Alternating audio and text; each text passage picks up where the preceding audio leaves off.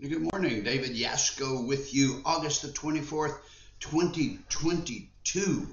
Um, and wow, I say it every week. It just seems like the year's going by quicker and quicker. So anyway, welcome to our midweek Bible study. We are studying about grace, and I want to talk about the kind of grace that transforms us, and transforming grace. Transformers really got a makeover here back in the 80s and 90s and 2000s with the Transformer movies, and you know how you could take something that was a car and do this and turn it into a monster or a good guy or a bad guy, and so transforming is the idea of going from one thing to another. Now, there was this fellow that was really good violin player, and he had gone away to study and had come back to his home city, and to give a concert to those that had helped him get through. And for the concert, he chose a really difficult piece. Now, he had the whole orchestra and everything playing with him, and evidently it was pure genius. The people were amazed. And then he was playing one time. Now, violin's got four strings, and then he was playing. While he was playing, one of the strings broke. Now, I'm a guitar player, and I will say that every now and then when I'm playing and bending and tuning and things like that, I'll have a string break. And you really can't do a whole lot till you get that string fixed. And if you look at the folks today, the modern folks today, they'll always have one they're playing and one in and one off to the side, just in case something happens to that one that they don't have to put a new string on. But they didn't have this luxury. This fellow only had one violin, and so he only had three strings. And to their surprise, he just kept on playing, and with a violin and three strings. And then, if you can believe this, another string broke. So now he's down to two strings. But you know what? He just keeps on playing. And he's playing, and I guess he put a little too much pressure on one of the strings that he was playing, and boom, it broke. He probably should have changed his strings before he did the concert. I would say that by now, if three of them broke. So now he's got one string, and he finishes the concert with one string and does it. I mean, he does it, and man, the crowd. They said you could hear the roar several blocks away. That's how the audience responded and reacted to it. So after that was finished, everybody got up to leave, and because they figured, well, he did that, he ain't going to play an encore with one string, and he stopped them. And he said, "Where you guys going?" Normally after a concert with an ovation like that, you get an encore. And so he said, "I want to give you an encore." And so he took that one string and he played the full encore on that one string. Somebody wrote he made more music with one string than most people can make with four. Now that is some gifted, all right? Some giftedness in there. That all that on one string. You go back to the 90s, and you'll if you want to look him up online, you read about a fellow named Christopher Reeve, who was an actor, played Superman in two or three of the Superman movies, and he loved in his spare time to do a sport called eventing. Eventing. It's a horse jump sport. It combines the difficulty of cross country horse racing with the finesse of show jumping. And so you run this course, and during one of these events, and this is going back many years ago, he was competing, and his horse approached the fence and balked. Now, what balking is they just stop, and he was thrown off the horse and over the horse's head, and landed and broke his neck, and it paralyzed him. He became a quadriplegic, and before he died, a reporter sat down with him, and he said this. Let me just read this to you. "This accident has been difficult for all of us. My daughter and I used to love riding our horses together, And one son and I loved to play the piano, and the other son and I would play tennis. And I would be kidding you if I said I didn't miss that. He said, ultimately, you must accept that being together is much more important than doing together. What a great attitude. What a great example of having a good attitude in the face of a crisis. I guess you could all say that at that point it boiled down to Christopher Reeve and one string. When she was a little girl, an assassin took her father's life. Because of her name, Caroline Kennedy, she lived her formative years in the spotlight. And when it all got too much, she could always find comfort in the presence of her mother and her brother. And in the space of 3 years, she lost both of them. One to cancer, that would be her mother, and her brother in a tragic airplane accident. And yet we saw her strength and her attitude carry on. You see, you had Caroline Kennedy and one string. Let me ask a question. Do you think we have a tendency to spend too much time focusing on the dangling strings of our life? I mean, the inevitable things that get us, all of us, when we least expect them and definitely don't need them. Things like the car not starting when we're late, or a marriage that breaks up, or a flat tire on the way to the airport. And we sit down and we determine after we get to a certain point in our life that there are inevitables in life that we cannot avoid. So how do we play the symphony that's called life when we only got one string left? Philippians chapter 2, verse 5 is where we're going to be for a while.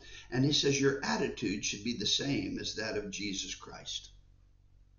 See, God says the way to have the attitude of Jesus Christ is to live our lives in such a way that we allow God's grace to transform us, to take us from one thing and put us in, make us another thing. So how does God's grace transform us? Well, let me give you some steps, 4 of them to be exact.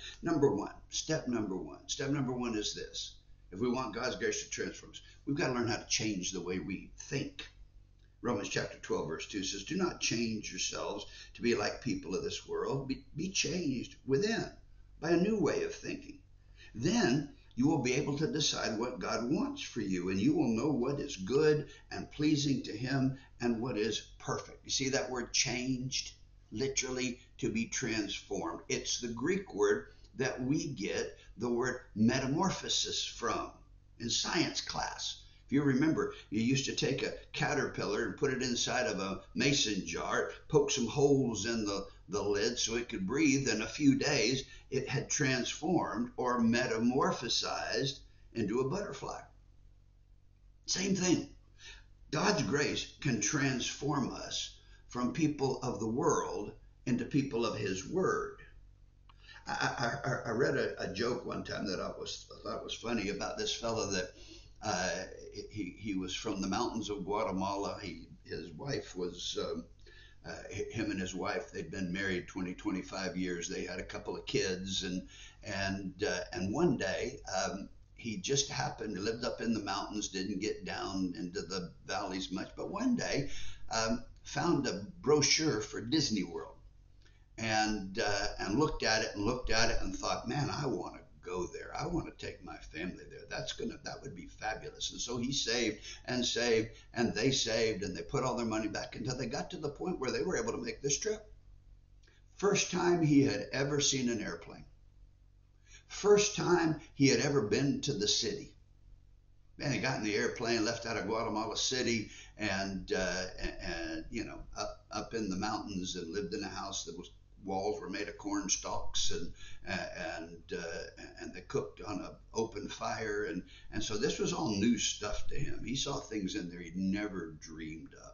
He saw people that he'd never thought. They were tall people. There were people that spoke Spanish. There were African Americans. He got off the plane in Orlando, and his mind was just going crazy. And so he gave the address of where they were staying. They were staying at Disney and in the complex, and the cab driver took them to the hotel. And so he left his wife, and now she was a very typical Guatemalan Quiche a woman in the sense that she was sturdy, and the years had been difficult, so she showed that. And so he left her and one son out to unload the vehicle, and him and another son went in to check in, went in to go in there and talk to the people at the front desk. While he's waiting in line at the front desk, he sees this lady that probably in her mid 80s and sort of shriveled up and had a lot of wrinkles and stuff like that. And he saw her push a button on a wall, and he saw these silver doors open up on a wall, and he saw her walk in, and the doors closed. And then he saw how the wall went from 1 to 2 to 3 to 4 to 5 to 6, all the way up to 25. And then at 25, it started its way back down again. And it got down to 1, and the doors opened up. Now, what went in was a little shriveled up old woman. What came out was a very young, fit, tanned, in a bathing suit, blonde hair, blue eyes. I mean, she was everything that Florida is all about when it comes to tourism. And he looked at that, and he was just impressed. How in the world could a machine take somebody that was old and turn them into somebody that was young? And he decided, I don't know how it's done, but he said to his son, I want you to go get your mother and run her through that thing, and let's see what she looks like when she comes out.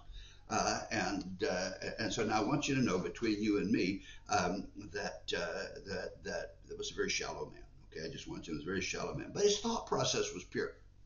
He says, if I could put something unappealing in a room and turn it into something that's very appealing, then there can be transformation. Now, personal change is all about our attitude. And attitude is all about what we put in our minds. And attitude doesn't have to be heard to be there. It can be seen. If you don't believe that, leave the church building or leave your house and go to the first traffic light. And when it turns green, just sit through it. Don't go. You won't hear a lot of bad attitudes. You will see a lot of bad attitudes. And so sometimes, and there are some people who kind of enjoy their bad attitudes. You call them a jerk and it would be a compliment. And I was talking to a fellow one time, and he says, I like my bad attitude. I like being a jerk. It gets me things. And it's true. Having a bad attitude will get us some things. Now, when I was growing up in Lubbock, I worked at a hamburger joint, and we'd have customers that came in there with bad attitudes that would make our lives miserable, and it always got them something extra. It's amazing what you can hide inside a hamburger bun. They probably wouldn't have wanted what they got extra had they known what that extra was. Look, other people do not create our spirits. Other people reveal our spirits. Now, let me give you the 3 things that give us bad attitudes, and we'll sign off for this week. Number 1 is the thoughts that we think. Proverbs 4:23, above all else, guard your thoughts, for they are the well springs of life. Now, when you think about what runs your life, let's say you've got a Corvette.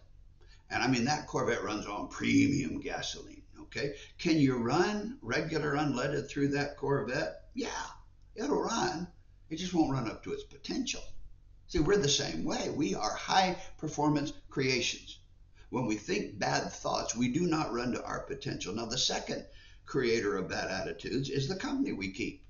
1 Corinthians 15:33 says, bad company corrupts good character. King James Version says, bad company corrupts good morals.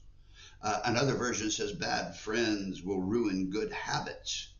In the business world, they tell you that the people we surround ourselves with are going to determine our level of success or failure. That means our friends are either making us or breaking us. Whether we're in the 4th grade or 40 or 410, it's not just a verse for our kids. Whether we're in, so the third attitude maker is the problems that we possess. Now let me give you something I ran across that describes all problems. All problems are, we're spelling out the word problems here, P, predictors. You can predict your success or failure by how well you respond to the problems you have. R, reminders. Problems remind us that life is tough, and we're going to need God's grace to get through it. O, opportunities. Problems give us opportunities to learn new ways to grow. B, blessings. Problems are blessings because we learn more through trials than we do at any other time. Now, let me just put it in a nice example, okay? Rubber bands and people have one thing in common, and that is they both have to be stretched to be effective. L, lessons. If we let them, we can learn so many things from our problems. Probably the one person in the Bible who is the example of how not to take this to heart was this fellow Samson, because he refused to learn from his problems. He kept running around with the people he wasn't supposed to, and he kept getting in trouble for it. And the thing was, it was always somebody else's fault. It was always everybody else after him.